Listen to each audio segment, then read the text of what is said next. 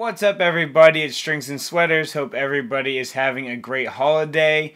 I thought that we would go in and look at some jerseys that I found on Facebook Marketplace, specifically the really bad fake jerseys. Let's get into this.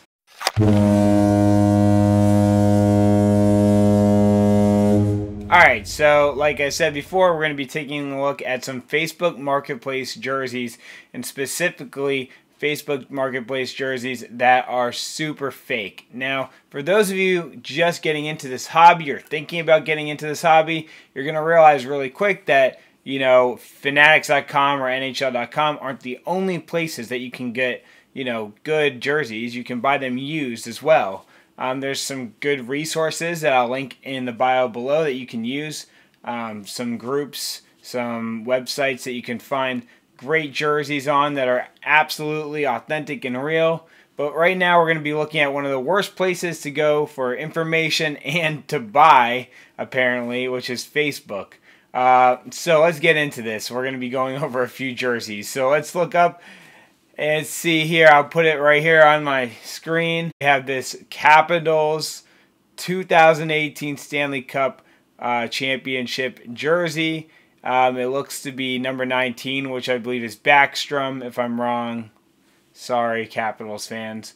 But look at the sizing of this jersey. That's the first thing that really stands out to me, is that the torso is way too small. The proportions of the waistline are way too thin, and then it goes up into the chest, and the chest just looks super awkward. The sleeves look like they're longer than the torso. And then that big giveaway for me is that button. Whenever you're talking about early Adidas hockey jerseys, NHL jerseys, you have this button of authenticity they would put on the jersey. Now, they don't do that anymore. So for those of you who don't know, that button is a way for Adidas to authenticate their jerseys. You see it here on this fake, and it is way too high. It usually is down on the very bottom, usually on the second stripe up or bottom stripe of the jersey, down on the hemline. And it's usually full of air. You can kind of squish down on it. It also has decent stitching around it. I don't know if you can see that, but it has, like, you know, pretty neat stitching around the plastic, and it doesn't have like a thick stitching that looks badly done. What you'll see with a lot of these fakes is that they took one of these from somewhere. I don't know how they got their hands on it, but it's usually deflated, and it's usually stitched into the jersey with like a thicker strand of string, and it's like just, it's really bad, a really bad stitch job. So that is way too high on this Capitals jersey. It's just a dead giveaway there. So the next thing we can look at is, for sure, the neckline would be something you want to see, because that will be the next big giveaway. And let's take a look at this neckline. Alright, so you see here that this neckline is just shiny as heck. Like, whenever you see a neckline that looks like it's made of like a leathery material, or like this shiny kind of material, that's a giveaway. And when the stitching on the neckline goes through the letters of Adidas or any of the sizing marks, that is definitely going to be a fake. And then another thing that stands out to me is that you see that NHL crest right there. It has, this should be glued on and not stitched on. And there you see that thread going through the top. Horribly done too. It's like pretty much going over the plastic and into the cloth of the jersey there. Terrible stitch job. Terrible fake, honestly.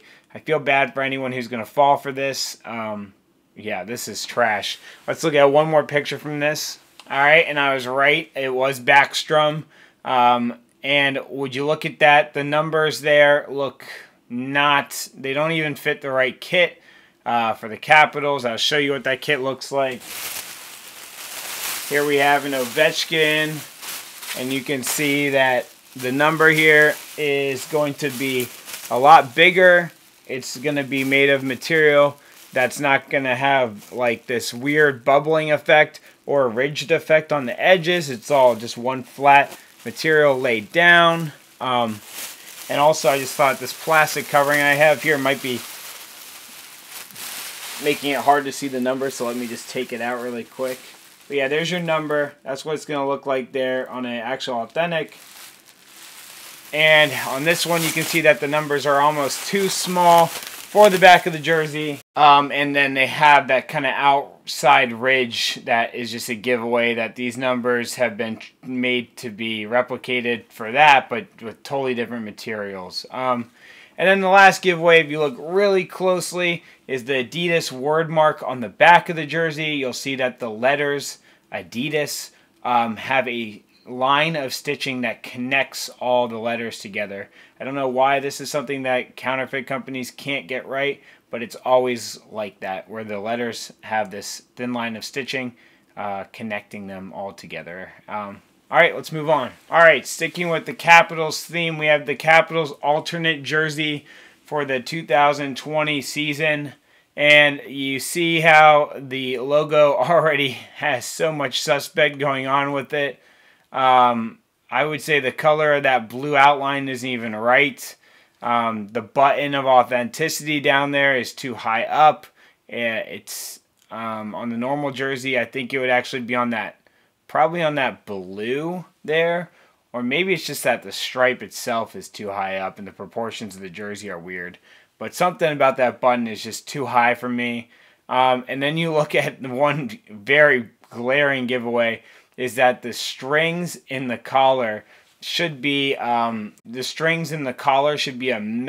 kind of polyester material fabric, and these are just straight up like shoelace strings, like hockey lace strings. They look terrible. The ratio of the sort of the neck fabric right here to the shoulders is way off. This is way too long.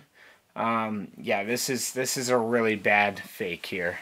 And we're going to get a look at the whole jersey, the front and the back. And whenever you see a jersey that's on like a mannequin body, that usually says to me that this was from China. DHgate is a company where you can buy kind of knockoff products, and definitely all their images are always on mannequins. So unless it's a reputable seller and he likes to put his stuff on mannequins, usually when you see jerseys on mannequins, that's a bad sign. And looking at these numbers, you see that the numbers are just kind of off. And also that Adidas word mark there looks a little janky. So just everything about this jersey, you should be able to tell. Another thing I will say that you'll probably see on later jerseys that we go over here, but the shoulder bubbles, so these kind of indentations here, you'll kind of notice that the shoulder bubbles don't have much depth to them, or the shoulders don't really like have any form to them. Like, I think what they do is they do like a double layer here on the shoulders, so they kind of have like this structure and form. Usually the ones on the fakes only have like one layer of fabric, and the bubbles aren't even like, they don't even have any depth to them at all. They're almost like inside of the design, or like they're almost like sublimated on. They're not sublimated on, but they don't have any depth because they didn't create the shoulder material the right way on the jersey. Alright, next up we have a Tom Wilson reverse retro Capitals jersey, and this is a very sought after jersey. I could see somebody who's just, you know, looking for this jersey, being desperate and wanting to buy it because there's usually not much available, and if there is available, it's like $400. So, you know, I could see this being one that somebody gets suckered into because they think, ah, man, I just really want this jersey.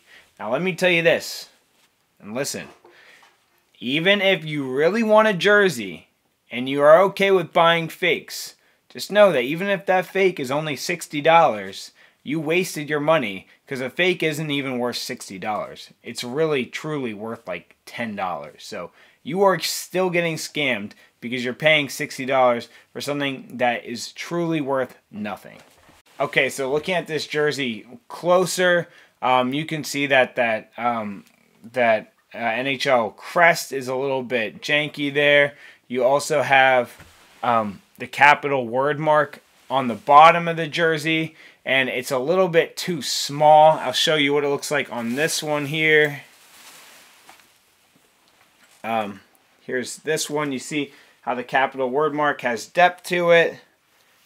It's stitched on as its own piece, so it has this kind of background to it, and that's that. And then if you look at it on this jersey, you can see that there's like individual letters that are stitched on, and the font doesn't actually really match the correct font there. And then you also have I'll bring this jersey back. You also have the, oh, wrong jersey.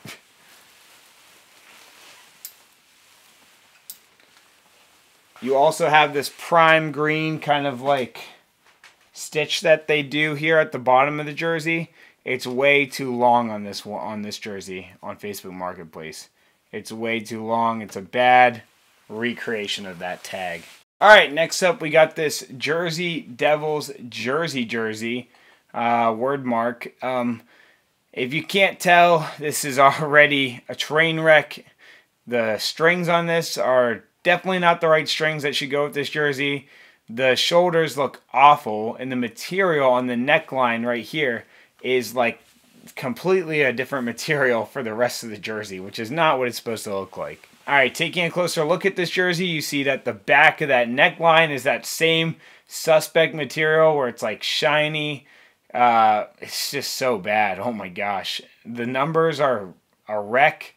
And then you don't even have the Adidas logo on the back. So this one, if you get faked by this one, you just didn't even take 2 seconds to research what the actual jersey looks like. So moving on. All right, next we have a Dumoulin jersey. And I just have the back of this jersey here. This is really what I want to focus on, because when I got my fake jersey, I'll link that video above so you can see I actually compare a real physical fake jersey, Penguins jersey, to a real Penguins jersey. And when I got my fake jersey, the thing that immediately stood out to me was the numbers, the number kit being this really odd material and being super kind of thick and boxy. And you see that perfectly displayed right here. The numbers should be vinyl, they should be flat and have stitching around them. This puffy kind of number is a bad sign. And you can see it even in the name Dumoulin too, that the name, the stitching on that, on the words and letters it's weird. It's just kind of off. All right, and now we are seeing a Capitals Reverse Retro 2.0 jersey, and it is atrocious. Oh my gosh. I am hoping that no one out there is getting tricked by this. The only thing authentic about this thing might be the captain's patch. Looks kind of legit. But here I'll show you what the real jersey is supposed to look like. So, first of all, this Capitals word mark at the bottom is a little bit larger and has a little more detail than what we're seeing on this jersey here. Also, the blue that is on this is not even the right shade of blue. The eagle on there looks pretty bad as well. This is a bad fake. Oh my gosh, this is a bad fake. Let me zoom in here. I don't even know. So this right here, as I was saying before on the other reverse retro, this is stitched on its own kind of like piece of fabric. So you'll see here on the Facebook Marketplace one, the letters are kind of like stitched on their own and as their own letters. So you don't have that fabric combining all the letters into one. This is just, it's atrocious. It's atrocious. All right, and now looking at the back of this jersey, you have this Adidas word mark, or not word mark anymore because they removed Adidas. They actually just have the Adidas symbol. And it's like crooked. It's in a weird spot on the jersey. And then you have the 8, and the 8 is super small there. I know the 8 numbering kind of changes based on the size you get. But for reference, this is where the 8 should be. And the Adidas logo should be. This 8 here is basically overlapping with the stripe on the back, where the 8 in the Facebook Marketplace one is almost above it. So this is horrible. Alright, just taking a look at some more up-close details on this jersey. You see the puffiness in the number there, and then you see the Adidas kind of logo there. It has some weird stitching malfunctions going on in the bottom corner on the base, and then in the top there's another one. That should not be there at all. There should be no stitching malfunctions on that at all. Alright, this is going to be the last jersey we look at today. If you like this concept, I'm willing to make it a series where I go back into Facebook Marketplace and look at some more jerseys for you guys. This is pretty just absurd what we've seen today, so I'll try to really take a deep dive and see what other craziness is out there. But let's finish this video up with this Blues jersey. Ryan O'Reilly. Oh my gosh. This one I could see how someone could get faked on because it kind of is a rarer jersey. This is, I believe, their Winter Classic jersey, and it's a mess. The numbers are too boxy. They're too small. That Adidas logo on the back is way too small. It looks super strange. In fact, let me look at this. What? Okay. So, we see that the seller has went in on their editing app on their phone or whatever and actually took the marker part of their editing app and used the marker to actually shade over the Adidas word mark on the back because he knows that you're going to see the string connecting the letters, which is a dead giveaway. So they actually went in and did a black Sharpie over top so you can't see the giveaways on this jersey. That's sneaky. And you see another picture here where that nameplate is like poorly stitched on there. It's way too close also to the numbers. Like there's almost no breathing room between the end of that nameplate and the start of the numbers. The numbers look, the stitching, yellow stitching around them looks terrible. And now looking at the front of the jersey, you see that Adidas authentication button is way too high up on this jersey. It's like, that is so high up. Holy crap. It should not be there. You see the logo is all puffy, has weird creasing going on in it, isn't really fitting on the fabric correctly. One thing they did get correct, I guess, I'll give them credit, is they got this like Winter Classic X that they make in most of Winter Classic jerseys that comes down and the logo will be in the middle of it. They did put that in there, so credit to them. Let's look at this Winter Classic neckline though. Ooh, that neckline is a dead giveaway. So the Winter Classic jerseys have kind of used the same kind of like the same kind of like neck template for their jerseys, which is, it's like this ribbed kind of neck. I'll show you it here on this Winter Classic jersey I just got from the Seattle Kraken. You can see here that it has this like ribbed neckline on it. Yeah, that's supposed to be there. So this jersey has no ribbing at all. It's just absolutely flat cloth. That's the outrageous. And I'm willing to bet you, I will literally bet you that that captain's patch right there is the wrong font for how this jersey's supposed to have the original. Wow. Oh my gosh. Okay, and lastly, we're just going to look at the Winter Classic patch that they put on this Blues jersey, and this is the last big giveaway here, that all the letters in that patch are connected by this weird, fabric, string. This white line string connects the bottom of all the Minnesota letters, which is very strange. I don't know why we're recreating a patch when you could easily just buy the real patch from the internet and then, heat press it on. But apparently they're recreating this patch and it's goofy looking. It's for sure goofy looking. Alright guys, thank you so much for watching. Let me know in the comments if you like this style of video. And make sure you subscribe if you haven't subscribed already. Make sure you like the video. As always, this is Strings and Sweaters. Peace out.